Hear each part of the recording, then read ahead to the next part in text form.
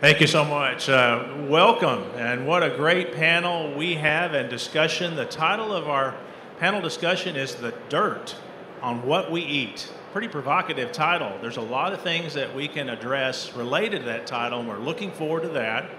We've got three individuals who can speak from firsthand experience about agriculture production, producing food, producing what you as an industry count on for your work.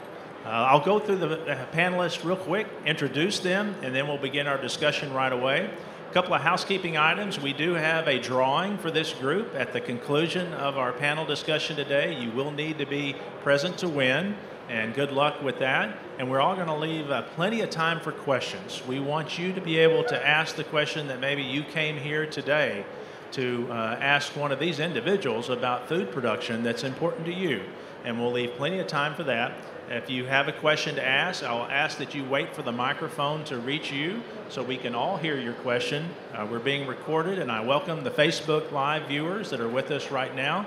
Thank you for tuning in, and I hope you enjoy the discussion as well. So with that, we'll begin with the introductions of our three panelists, and then we'll begin some of the topics at hand. To my immediate left is Russell Boening of Poth. He is a 1981 graduate of Texas A&M University with a degree in agricultural economics. He grows feed grains, cotton, watermelons, and wheat, as well as operates a 450-cow dairy with his brother and father in a beef cattle operation. He is the president of the Texas Farm Bureau, was chosen to that position in 2014. Next to Russell is Dr. Jason Cleere. He's an associate professor and Texas AgriLife Extension beef cattle specialist. He's stationed at Texas A&M University in College Station, where he develops and implements extension education programs to increase production efficiency and profitability of Texas beef cattle producers. He received his bachelor's degree in agricultural science from A&M in 1997, has a master's in animal science with an emphasis in beef cattle production in 1998 from Texas A&M, and a doctorate in animal science with an emphasis in beef cattle genetics and management from Texas Tech University. Thank you. Next to Jason is David Volleman. David actually was born in Luxembourg and immigrated to the United States in 1993. He received his bachelor's degree in agricultural business from Texas A&M in 2012. David, along with his wife Anna, are partners in Volleman's family farm. The family farms around 4,000 acres, milks 5,000 cows, and bottles milk in returnable glass bottles. David has been managing the milking operation since 2013. In 2020, the farm started bottling its milk into returnable glass bottles, where David also helps in sales and marketing. Please help welcome our three panelists today.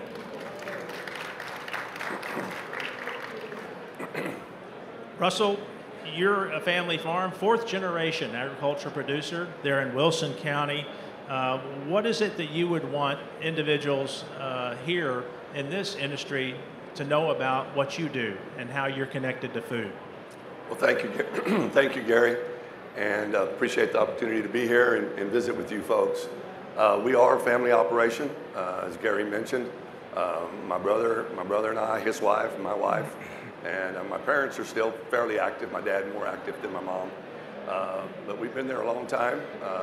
Our operation, actually where we're at right now, my uncle and dad started in the early to mid 50s. Started milking cows, and we've expanded from the dairy into beef, into conventional crops like corn, grain, sorghum, cotton. 15 years ago or so, we started growing watermelons, and we still grow some watermelons. It's the only vegetable or fruit that we do grow.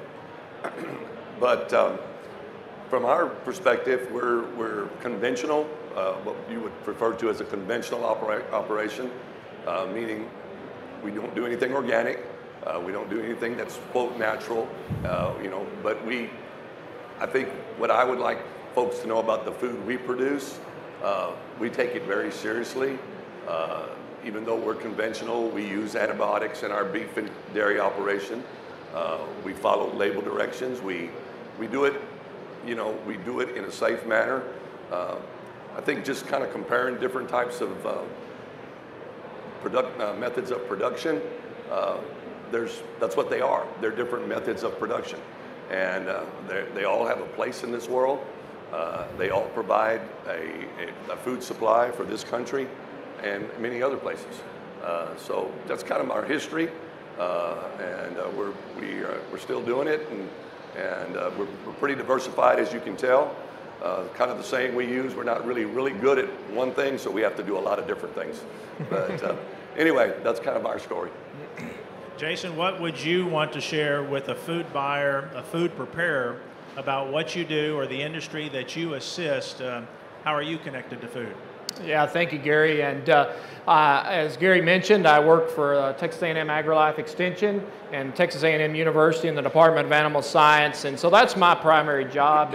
And I get the opportunity to work with ranchers throughout the state of Texas and providing support for them, helping them through continuing education. Some people think in agriculture it's just about sows, plows, and cows. But there is education that goes along with it, and we're continuously working with ranchers to improve the sustainability of the product that we produce, beef, also continue to improve the quality, but then also continue to emphasize food safety as well.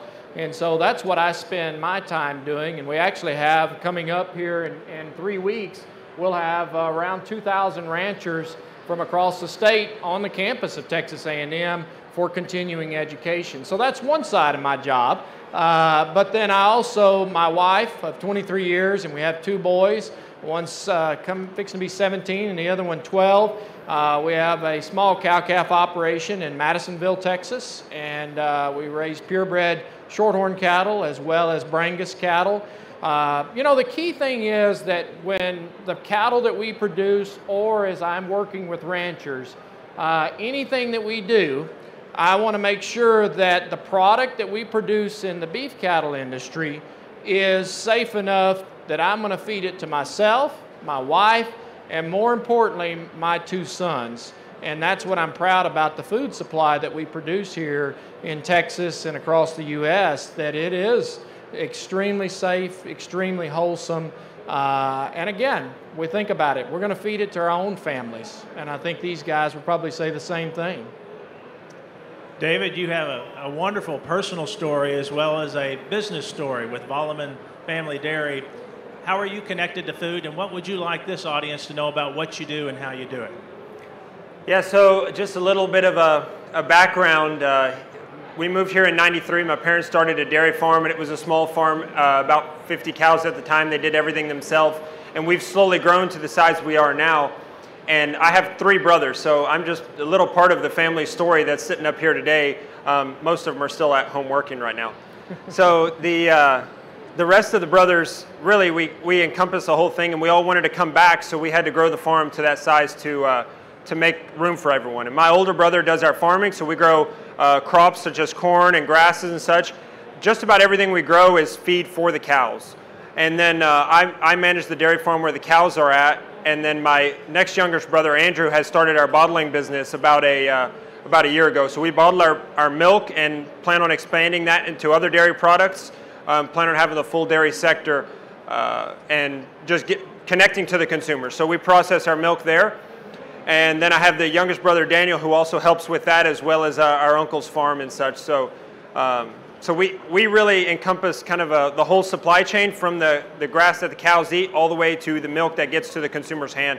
And we've just wanted to bring that story to the consumer. A lot of questions and people asking, where does this come from? Where is my food?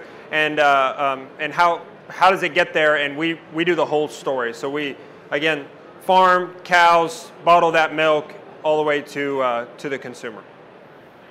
All right, now it's audience participation time with a show of hands.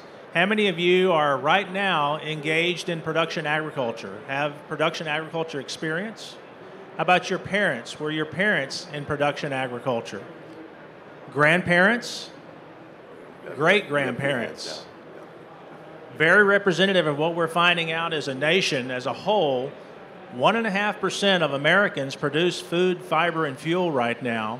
Most Americans are at least 3 generations removed from production agriculture. So it's an area that we think not only is vital from a national security standpoint, but from an economic standpoint, it is one of the key engines that runs not only Texas, but runs this nation. Agriculture is critical to our country's success, but so many of the public are now removed and without that firsthand experience. So the conversations we're having today and the opportunity to talk about issues of common interest is so important.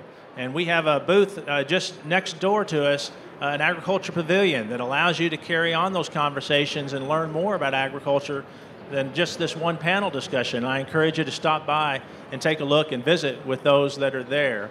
We heard the word sustainable. Did you hear Jason talk about sustainable? It's a topic right now that is of great interest to the public, to you as food preparers, food buyers, restaurant owners, and it's important to agriculture as well.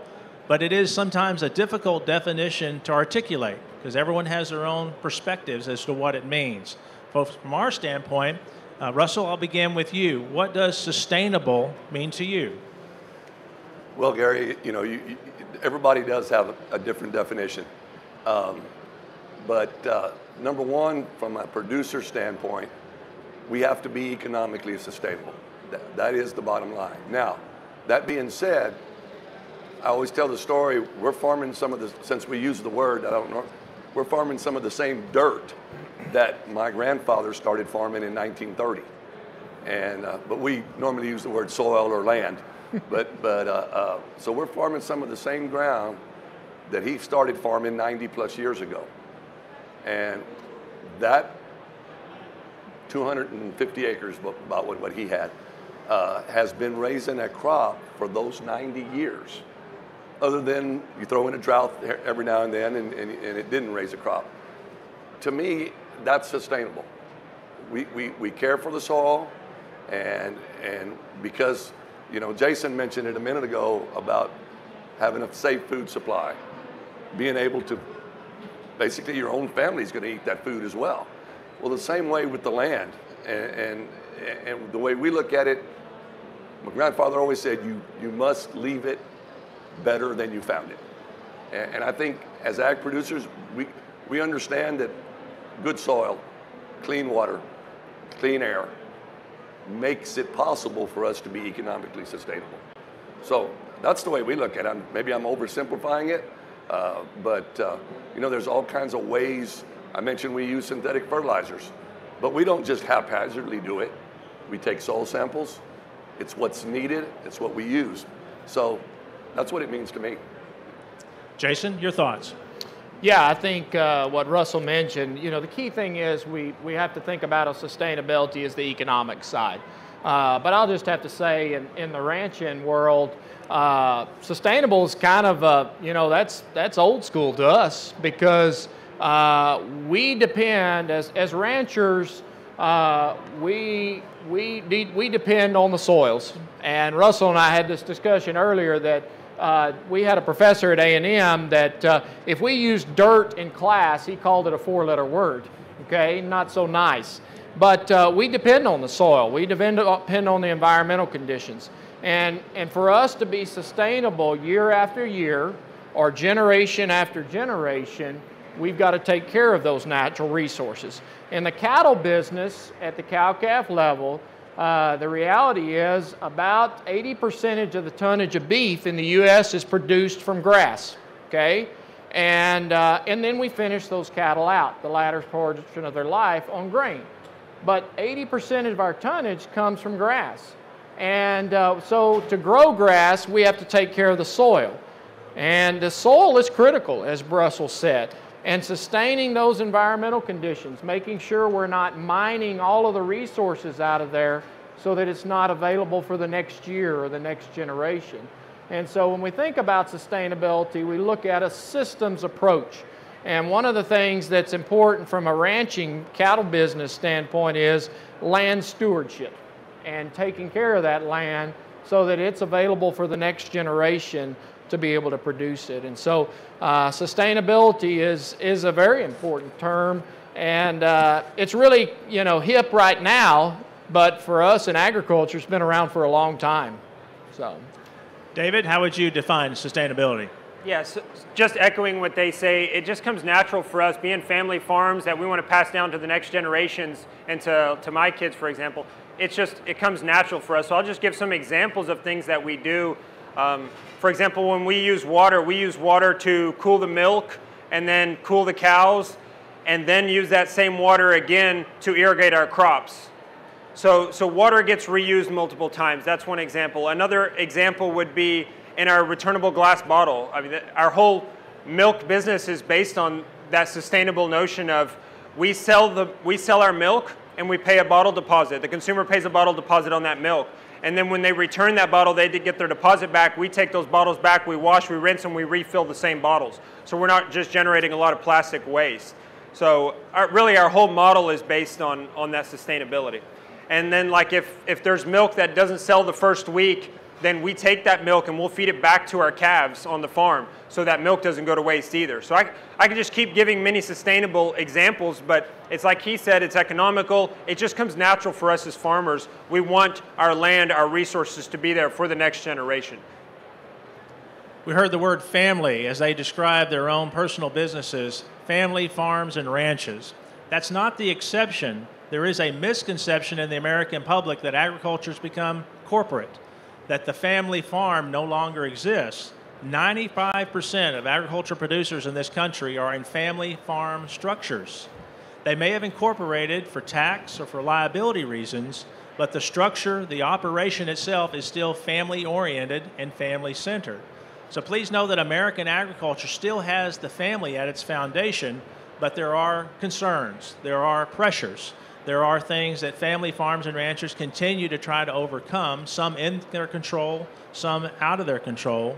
Russell, on your family farm, there are certain challenges that I know you and others in your position are trying to overcome. What are some of those challenges right now? Well, Gary, depending on what you produce and where you produce it, I think family farms face different challenges, obstacles, whatever you might want to call them. Labor is one, especially if you're in a labor-intensive industry. I mean, David can speak to that as well. In the dairy industry is pretty labor-intensive. Of course, any type of fruit, vegetables usually. So labor would be one. The regulatory environment, it has its ebbs and flows. We understand. We've already talked several minutes about what we do and how we take care of the resources that we have, and David did a great job of mentioning that as well. Sometimes some of the regulations seem a little burdensome, especially when it's things that you're already doing and you've been doing them. Sometimes it's just a matter of itemizing it and all of that, but that takes time. Somebody has to do that. And not saying that doing those things is a bad thing, because it goes back to what's good for your operation economically.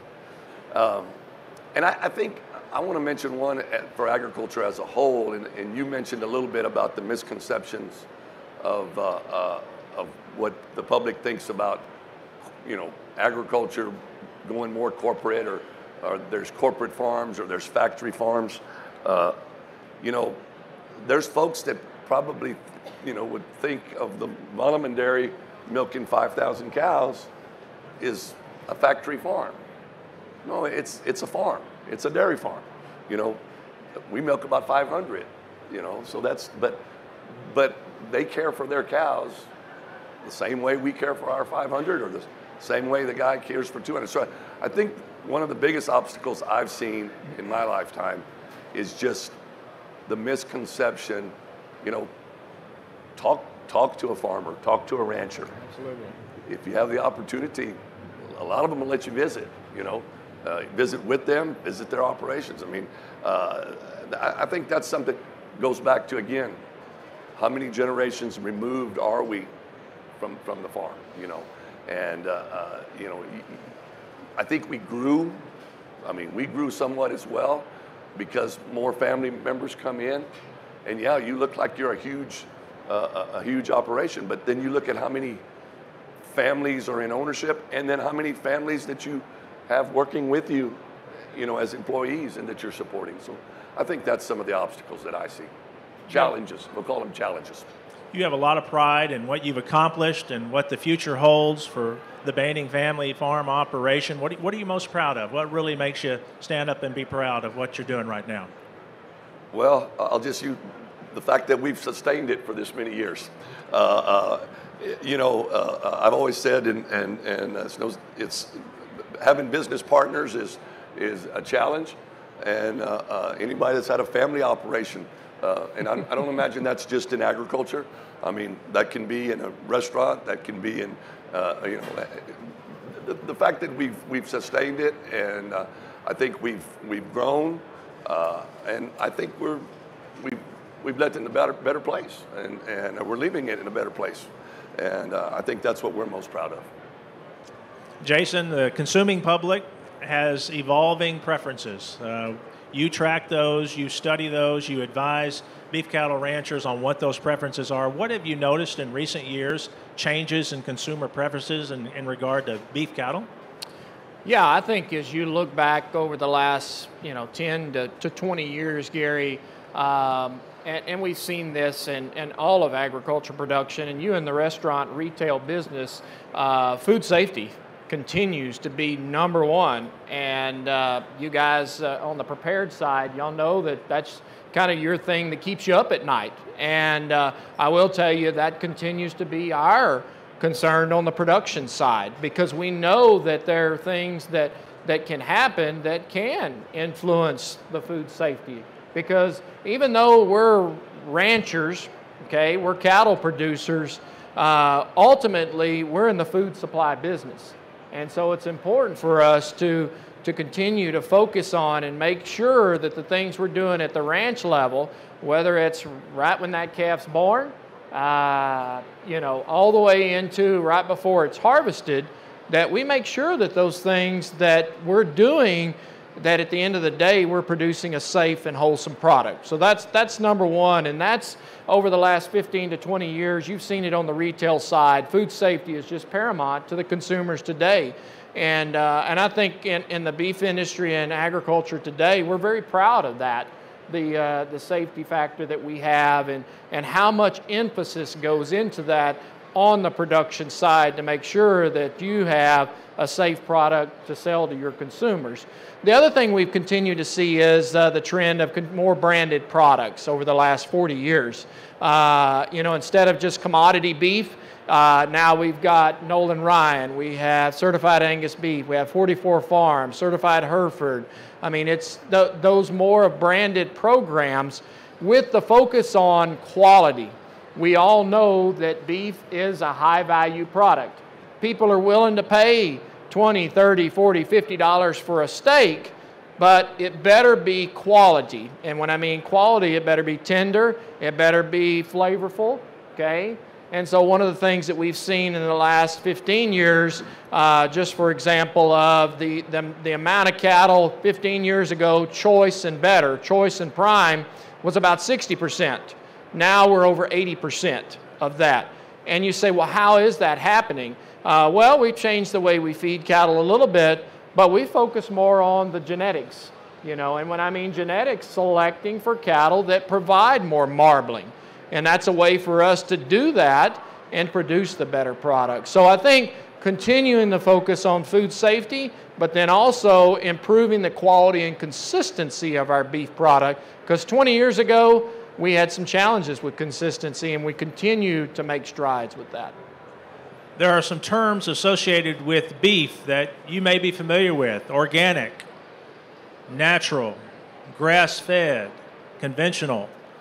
There's some confusion often in what those terms mean and what they actually represent.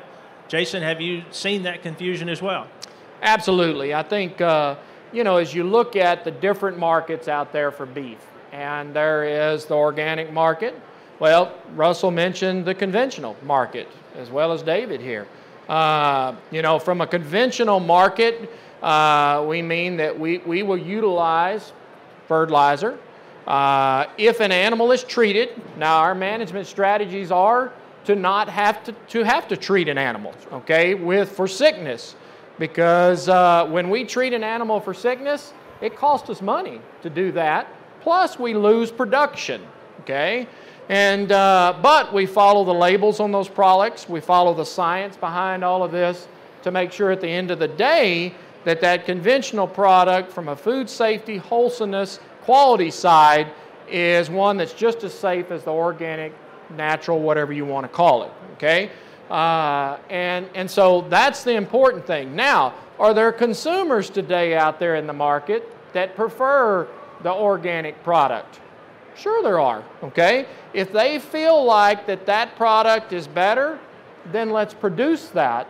But let's not badmouth the conventional product, which we know is just as safe as that. But if they want to consume organic product only, we'll produce it for them. We work with a lot of ranchers and farmers that produce organic products. Natural really just has to do about minimally processed, okay? That's after the fact on the production side. Our conventional product, when it leaves the farm or ranch, it's natural, okay? It's all natural. Then the last one is the grass-fed or grass-finish.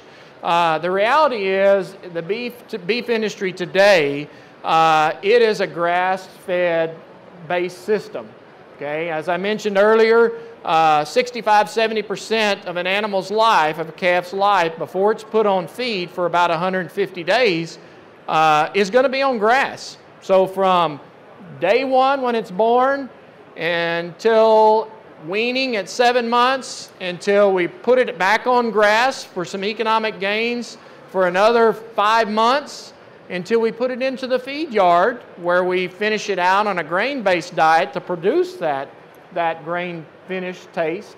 So as you can see, we're a grass-based system. Some people say, well, I don't know if I believe that. Well, 2011, who remembers where you were in 2011? Okay, I know these two guys do. That was the great drought, wasn't it? And if you were in the restaurant business, what happened 2 years later to beef prices? They skyrocketed.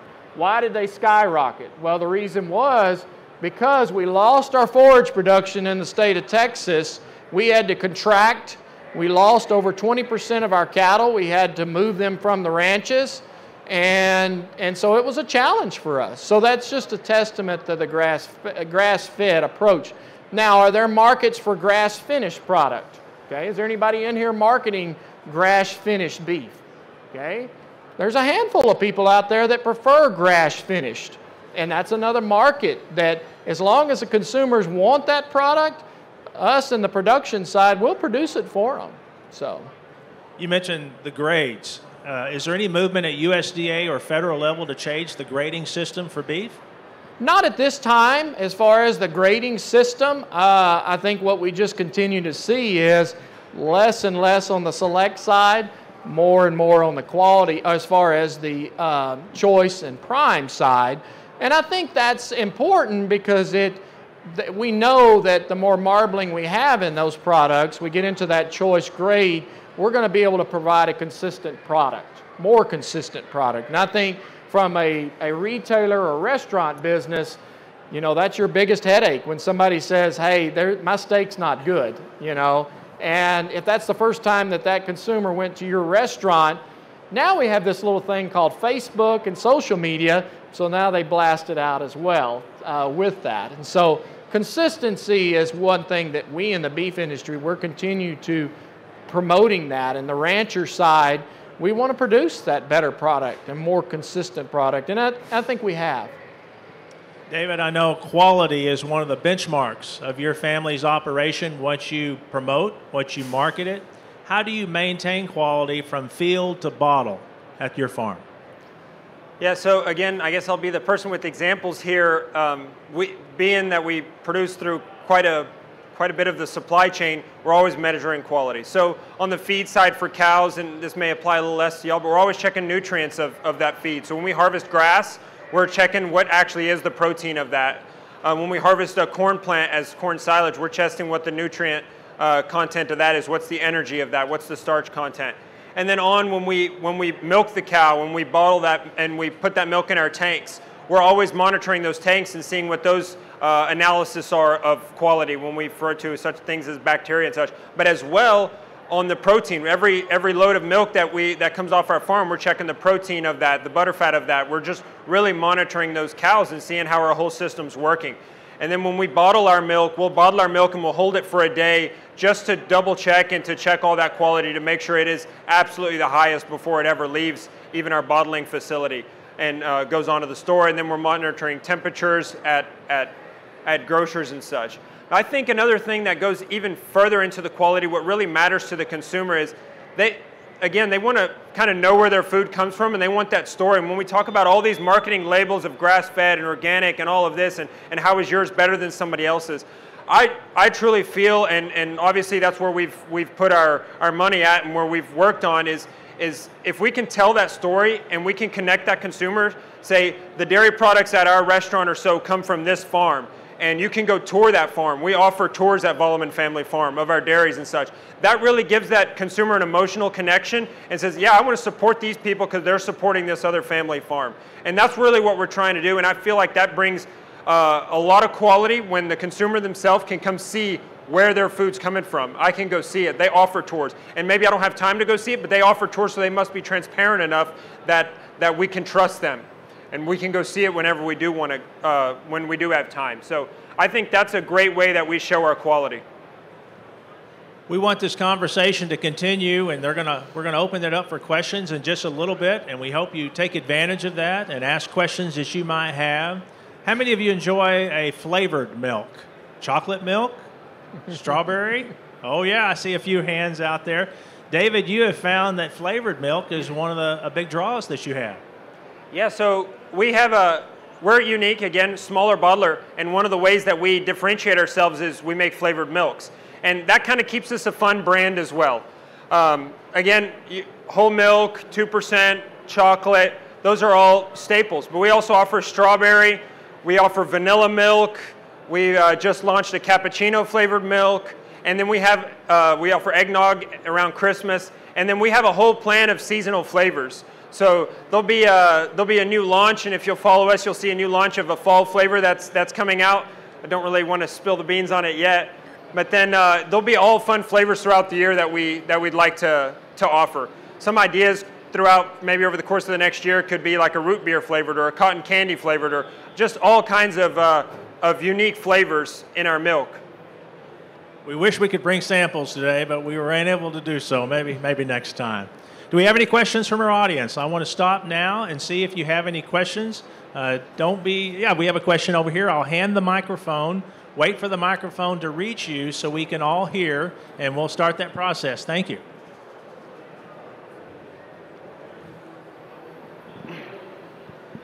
Thank you.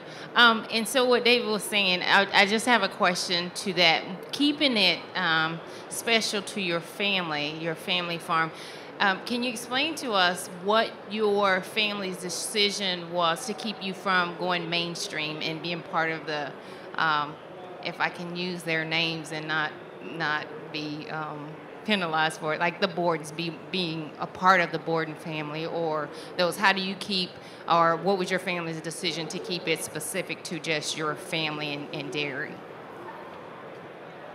So, so the question being, yeah, why did we decide to make our own brand as opposed to just going with the brands that are out there today?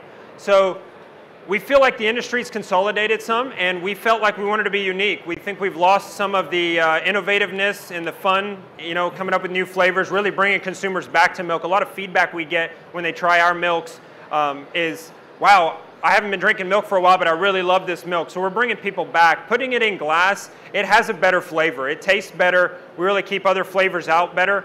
And then we really wanted to connect with the consumer. And we've wanted this for years. We've always had this mindset of, look, we produce such a great product, and we put so much care into our farm and everything. How do we communicate that with the consumers who live in town, who live in the cities, and it's very hard for them to connect? And so we've always wanted to make our own brand. And now that we've had the brothers kind of come back to the business, we've had the human capacity to be able to, let's take it to that next level. Let's bring it back to the consumers and try to make that connection. And I think it's good as a consumer in general if you look at brands, just trying to get as close to that farm as possible and kind of break that supply chain up a little bit. We saw it a little bit with COVID, you know, when we're like, why is there a milk shortage or such, or when we had the freeze and there was no milk in our grocery stores. Well, when things are going through very few bottling plants or very few plants, then one thing happens somewhere and we feel the effects pretty quick. Even though all these plants are top notch, it's just things happen and then we'll feel it.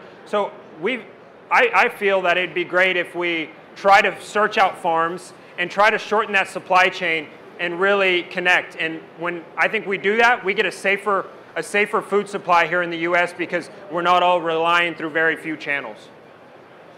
Yeah, Gary, can I add a couple?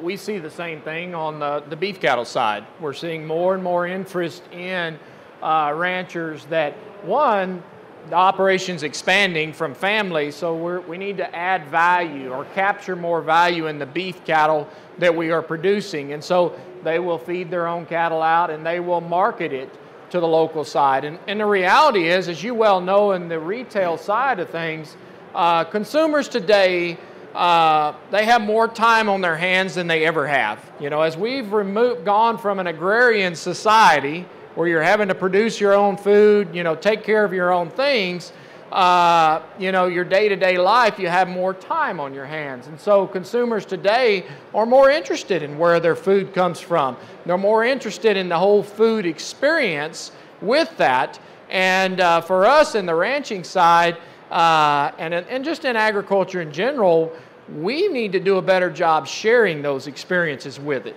You know, the beauty of the American food supply is 1.5% of the population feeds the rest of us, okay? And that's an amazing feat that we've done in the last 100 years, okay?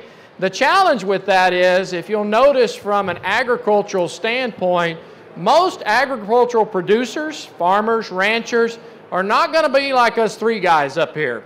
They don't like to stand in front of a crowd. They don't like to toot their own horn. They're very conservative and reserved. And they just like to do their job, and that's feeding people. But we've got to do a better job of telling the story, opening up our operations to them, and we are doing that. One example, the Texas Farm Bureau, is they're telling the story, and I think that's something we have to continue to do. We got a beautiful story. I mean, you know, I'm on the small scale academic side and, you know, a small family operation, but these two guys have got a multi-generational family operations, and that's what 95% of agriculture is. So, you know, those are things that are important to us. Any other questions that you might have? Yes, ma'am.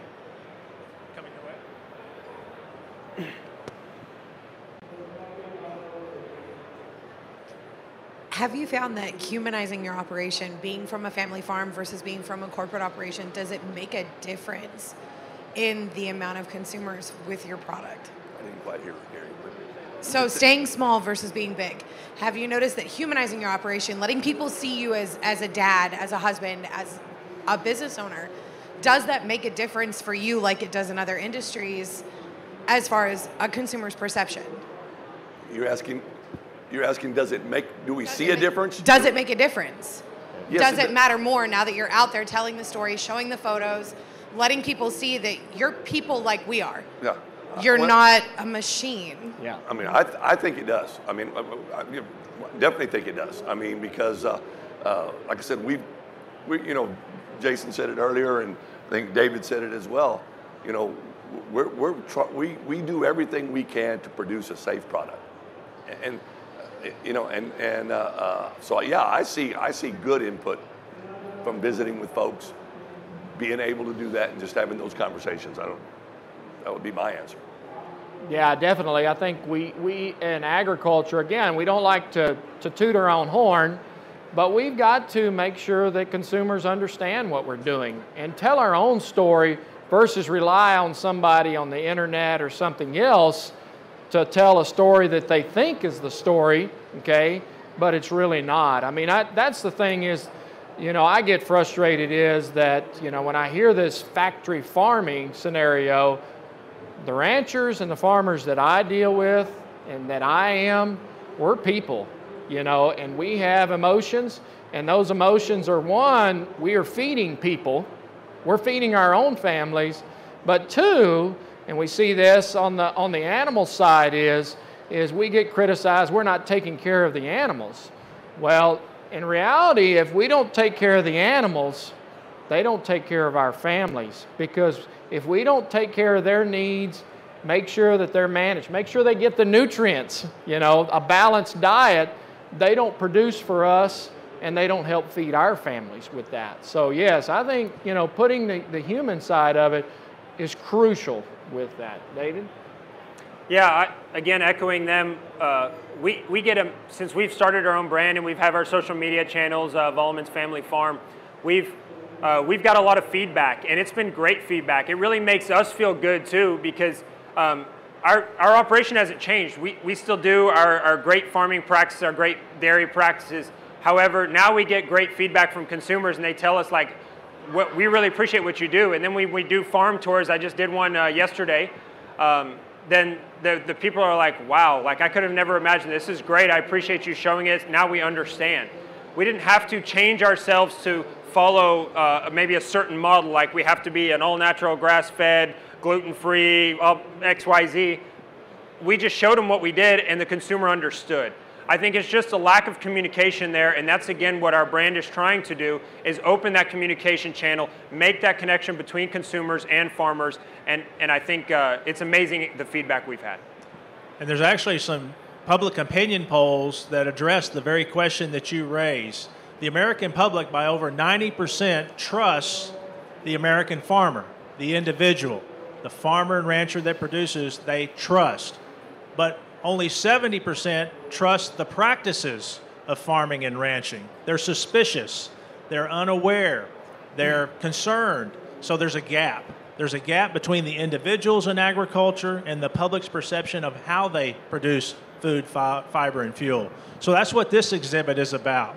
That's what this conversation is about, is to hopefully close that gap, so the American public begins to trust the practices of agriculture as much as they do of the individuals in agriculture. And that's a recent phenomenon. That has not been the case until the recent 10 or so recent years. So it's something that has to be addressed. And agriculture is committed to that conversation because we want that trust to be the same.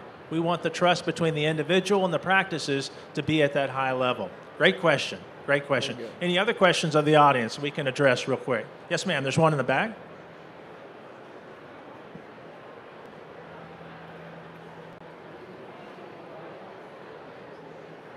After that point you just made, it made me, I own a restaurant in West Texas, and I'm trying to do farm to table and all that, but my health department is not with me. They're telling me no, and you're going to have to go to the health department to convince them that, yes, you can do this, because the health department doesn't trust the farmers. And they're telling me, no, you must buy it from here for us to approve this and everything. So just FYI, the restaurants are trying to do it, but we're getting stopped by health department inspectors.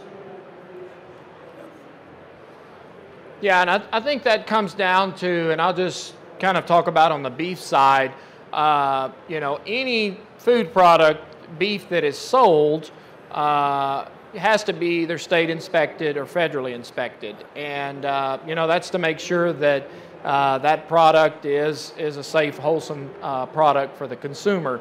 It does provide some challenges on the farm to fork, and especially we saw that during the pandemic, where we had a lot of ranchers that had cattle that could have been harvested, all right, and sold. People wanted to buy that product, but we were limited on the small mom-pop processing plants that could harvest that, but then also could have inspectors in them as well. There are some grants that are coming out, and there seems to be a big interest in expanding some of that local processing, beef processing capacity to address some of the things that you're talking about right there. But it's a real concern that we've lost that infrastructure there, the local infrastructure, to be able to connect the locals, the consumer with the producer. But there is a lot of interest that's been generated over the last year and a half, and we're seeing some little plants that are starting to be built as well, which I think is great. Yeah, I would love to take away a lot of that regulatory burden that we have to do to make our stuff the food grade that it can be shipped to everybody. Because it's expensive, it's a lot of work. At the same time, we don't want to compromise safety. So I'm kind of torn between that all the time. How can we make it still very safe? Following all the rules makes it safe, but as least burdensome as possible. And we probably should have some discussions with our regulators and such to try to keep it realistic. I know we have another question we'll get to you. Let me mention real quick, we are going to have a drawing here in about 5 or so minutes. If you don't have a red ticket, raise your hand, a red ticket when you came in, because there's one here on the front row that needs a ticket. Make sure you get those, because you have to be present to win, and we want everybody to have an opportunity to do that.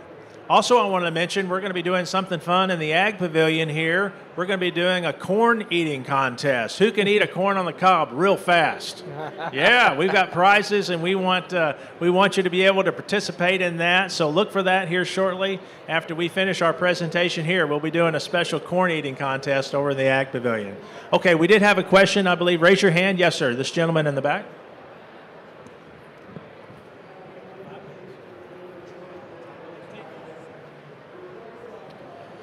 It's not really a question, it's more of a comment. I am with a service company here in town. People sitting in these chairs are my customers, and so you guys grow the food, they make the food, I eat the food, and I'm pretty good at what I do, by God. 1.5%, that was an eye-opening statistic. Had no idea, probably never would have if I hadn't have strolled in here, but to you guys, hats off. God bless you, and thank you for what you do, and keep up the good work. Appreciate you. Thank you. Thank you. Thank you for the comments, but really the way we look at it, I know these guys, we're in this together. Absolutely. We're in this together. To the young lady's question a while ago, do we feel like we're getting good, getting response? We are, because we are in it together, whether it's at the retail level, at the restaurant level, at the grocery store level, or service companies in between.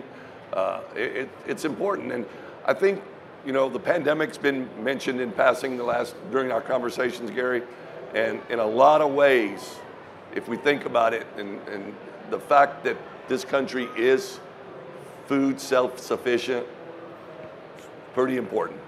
I mean, and I'm not doing that just to toot the horn of the producer, because it takes everyone. It starts at the producer, but it takes everyone to make sure that we are food self-sufficient. And I think everybody would agree with that, and I think the pandemic really pointed that out. We had challenges.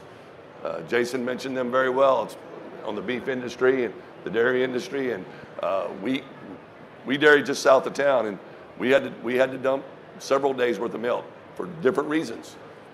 The processor was closed, or what, couldn't get there, had power issues, and I know there was times you might have went to the grocery store and couldn't get what you wanted, but there was always at least some food there, and we probably can do some things to improve that as well. Absolutely. And but anyway, just thanks for the comments. Yeah, Norman Borlaug won the Nobel Peace Prize for developing wheat varieties that save millions of lives in underdeveloped countries because of the boost in production. He made a comment. He spent his final years at Texas A&M working there, and he made a comment one time, or a quote, that it is imperative that a country feed itself, okay? And if you look around the world, okay, and those countries that cannot feed themselves, there's more wars, there's more unrest within the country, and so on. So food security is so important to this country, and we've got to make sure that we as a country support the farmers and ranchers, that 1.5%, to make sure that whether it's regulations, policy, additional research, ways to improve our production, we've got to make sure we do that so that all of us don't go hungry.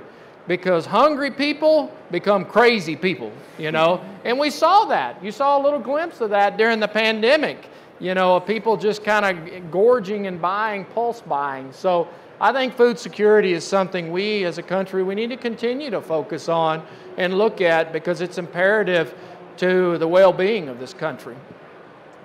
Texas has some unique challenges when it comes to agriculture because of our success as a state. We are a high growth state, but 240,000 farmers and ranchers are in Texas right now, but we're losing acreage every day to development, particularly in the I-35 corridor and those areas of high growth. And there's an infrastructure concern that agriculture is talking about right now. What is that critical mass of acreage, of working farmland? Nationally, 1,000 acres a day of working farmland are lost to development. 1,000 acres. In Texas, there are pressures in certain areas in which that's occurring, and agriculture's aware, and we're working with those that can influence some of those policy choices to make sure there's enough infrastructure for agriculture to be successful. But a high growth state means demand for land and demand for those suburban and outlying areas, and a lot of that is traditional farm and ranch land, as you can imagine. Another important note about agriculture, the average age of an American farmer and rancher right now is 59 years old. 59 years old. Where are we 20 years from now? Is it the David Vollemans and that generation that's leading this industry and taking us to the next level? It's the universities in our state that are producing those graduates to take that next step and to lead the agriculture community going forward. But that's another demographic and another issue that agriculture is very aware of, trying to train, identify, learn from young leaders who want to be in agriculture. But the truth is, we're all in agriculture. We're all in this together, and we're together as a group, I think, can still maintain the safest, most affordable, and most abundant food supply in the world. We are the envy of the modern world with modern agriculture. And I want you to have pride in that, and I want you to know that that's a part of what you support and are part of. With that, I'd like to commence with our drawing and give all of you a chance to win a prize today. We'll go forward and draw. Make sure you have your red ticket, and we'll get that number, and we'll see if we can get a winner. You do need to be present to win.